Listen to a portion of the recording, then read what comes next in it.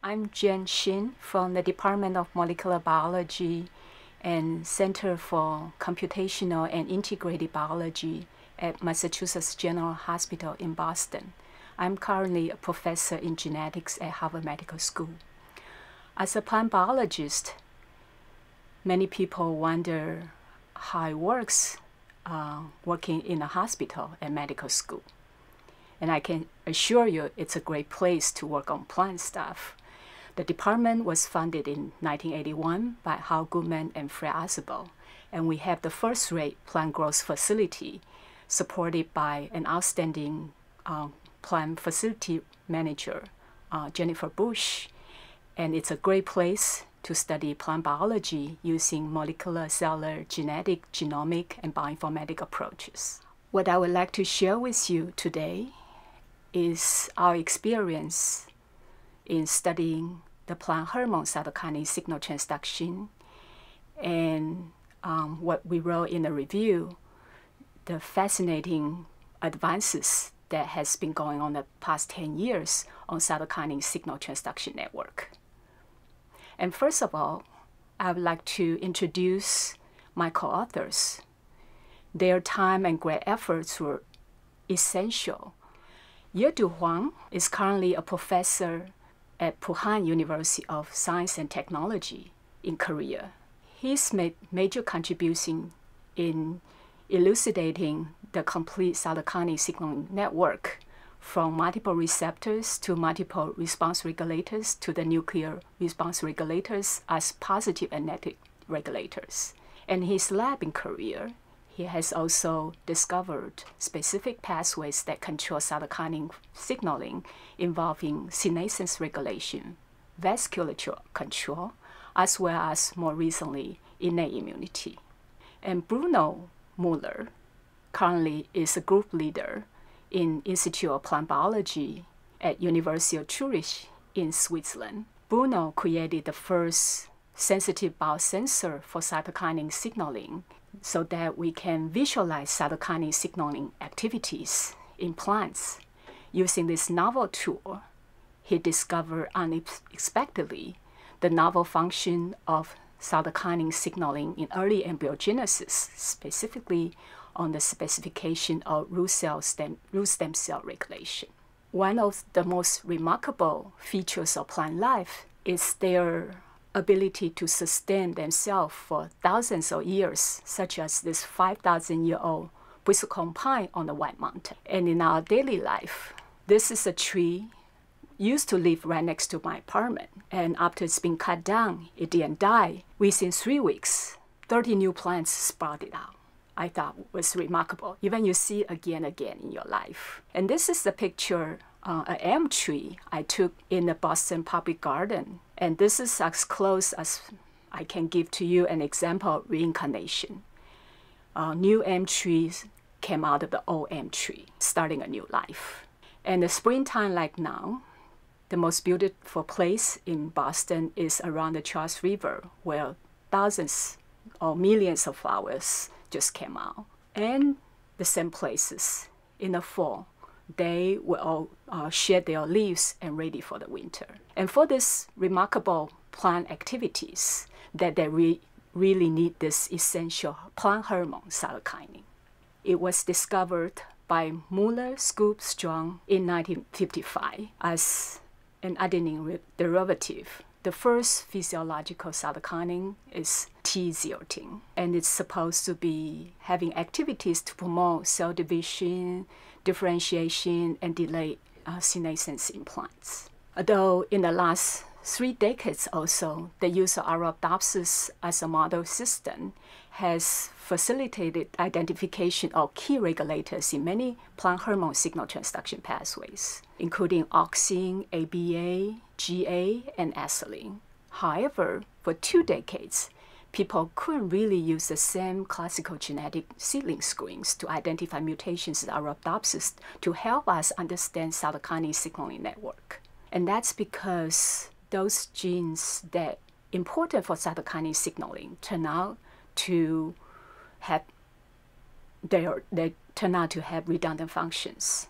Okay, and so the major breakthrough came out in 1996 is due to the heroic work of Kakimoto in Japan, that he single-handedly transformed 50,000 callus and introduced an activating library. And among those 50,000 transformants, and using tissue culture system, a classical assay to analyze cytokinin activity, he was able to identify the first cytokinin signaling gene called CKI1. And this gene encodes histone kinase in plants. In the past, we know histone kinases are important regulators in bacteria, prokaryotic signal transduction. And now we know also that histone kinases are important for plant cytokinin signaling. And then 2 years later, 3 labs, including Sugiyama, Mitsuno in Japan, and Keeper in the US, has then identified response regulators that will receive signals from histone kinases. And they turn out to be the earliest genes that can be induced by cytokinin at the transcriptional level. And then 2 years later, in year 2000, Sakai and Okai in Japan identified another type of response regulators in Arabidopsis called ARB types. And those are different from A types in a way they're bigger, they have putative DNA binding domain, transcription activation domains, and they suggest they're transcription activators. With all those exciting informations available, plus the genome sequences became available in year 2000. Yedu Huang and Jin Xin at Harvard actually developed a cell-based assay, and cytokinin response reporters were able to discover the whole cytokinin 2-component circuitry involving cytokinin signaling. In their paper, they show 4 different histone kinases, 3 response regulator as transcription activator, and 4 response regulator as feedback regulator, also cytokinin early target genes. And their interactions in eukaryotes now needs this phosphotransfer protein we call Arabidopsis histone phosphotransfer protein AHPs that connect signaling from outside the nucleus to inside the nucleus to regulate transcription.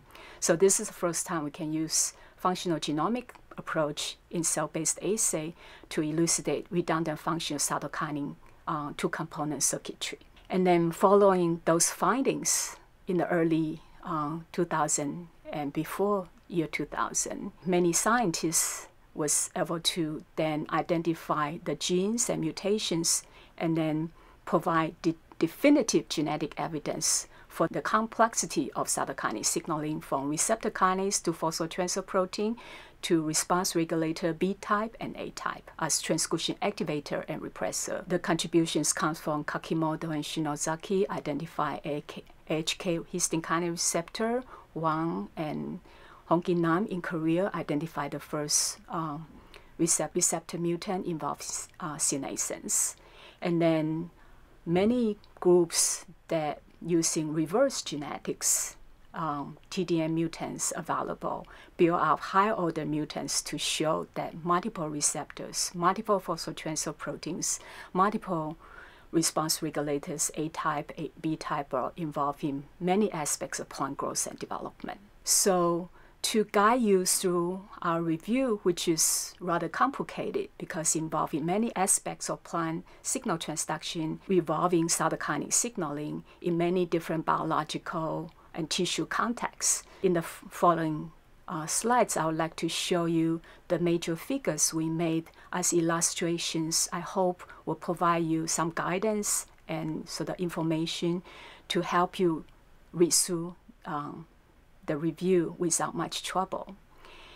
In the first figure, we illustrated the current state of cytokinin signaling circuitry. Basically, you can see there are multiple receptors, and they're involving receptors that can bind to cytokinin, or the cytokinin receptor as histone kinase that can constitute activate cytokinin downstream signaling pathway. including CCAT1, they both are involved in multiple aspects of biological functions, and they can be located on the plasma membrane, or more recently, 3 labs shown that they can also be localized in the ER. Then they all converge on multiple response regulator protein to connect between outside the nucleus to inside the nucleus, and then regulate response regulators as positive regulator and negative regulator, and then control a broad variety of genes directly or indirectly, and control multiple biological functions. With those canonical cytokinin components in hand, receptor kinase, phosphotransfer protein, and response regulators, then we can move on to the next illustration, figure 2. Then it introduces to you, I hope, that the amazing functions of cytokinin, those major core components, can be integrated into so many different contexts and tissues and organs to perform essential functions in plant growth and development, starting from male gametophyte regulation, pollen development, and ovule embryo sac development to embryogenesis. And then cytokinin, of course, is also very important for shoot apical meristem regulation, and it's illustrated in the whole plant part, in the seedling part, where those cytokinin activities are occurring. And then next, figure 3, we would illustrate various very interesting cytokinin functions in the primary root regulation, including transcriptional regulation and post-transcriptional regulation, not only for primary root meristem growth and determining cell division from differentiation, also the regulation of lateral root initiation. And more recently, several labs have been involved in discovering cytokinin functions involving shoot stem cell vascular tissue control, particularly in the cambrion cell regulation. In the root vascular tissues, there's also very important and interesting regulation of cytokinin function that control differentiation of cells between xylem and phloem. And then finally, we also integrate the new knowledges in nodule formation induced by nitrogen fixation rhizobium, which will induce cortex cell differentiation, first proliferation and differentiation into nodules.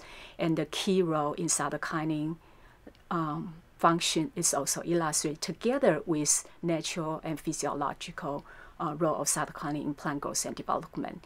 And in all those different contexts, you can see not only cytokinin is important, it also has very intimate interaction with another key hormone, such as auxin, and they could have synergistic effect in controlling proliferation, and they can have antagonistic effect in controlling cell specificity and differentiation. And finally, besides discussing specific cytokinin core signaling pathway that are integrated into various aspects of plant growth and development, from gametes to embryos to root to shoot to vascular tissue to nodule formation, we also provide some information and discussion on the important roles of cytokinin in the classical function of preventing senescence, in promoting or eliminating stress response in plants, and also the new functions of cytokinin in innate immunity. That's illustrated in figure 4. So I hope that going through the review, we have provided a brief history of the discovery of cytokinin, how scientists overcome the hurdles and use creative experimental approaches to discover every aspect of cytokinin signaling and develop this definitive core signaling two-component circuitry that are essential for almost every aspect of cytokinin signaling.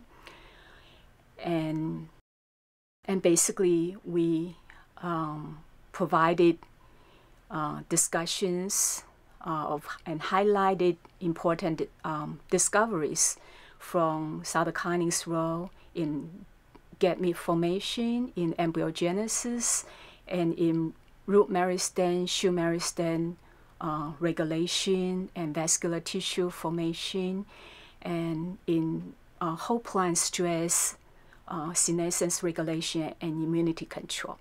Okay, and then I hope those studies will excite you to think about new questions and new approach to answer many of the open questions remain to be discovered, and including how all the cytokinin components are functioning in the cellular context, that how they move from one location to another, how they're connecting to each other, then control at the single cell level whole genome responses to cytokinin together with other signaling pathways that crosstalk with cytokinin.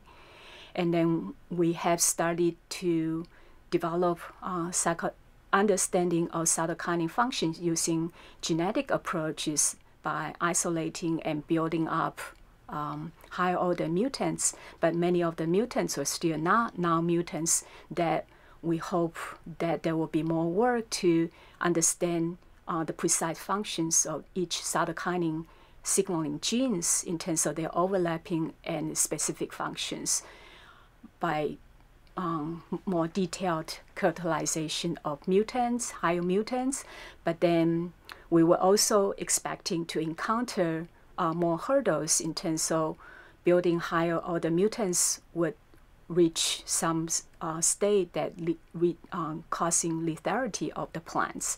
Then potentially we need to develop new tools to be able to use conditional mutants or chemical approach to understand cytokinin signaling in terms of its dynamic regulation and whole cell, whole genome functions.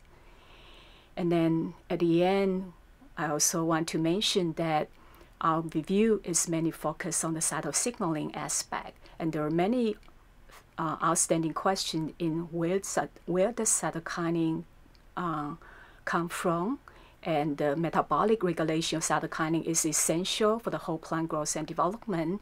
The transport, the synthesis, metabolism, and homeostasis cytokinin, how they transport in long distance, intracellularly, in different organelles, also important questions to be answered in the future.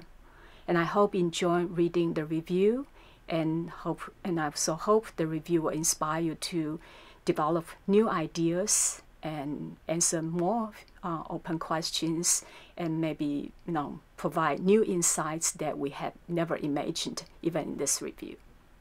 Thank you.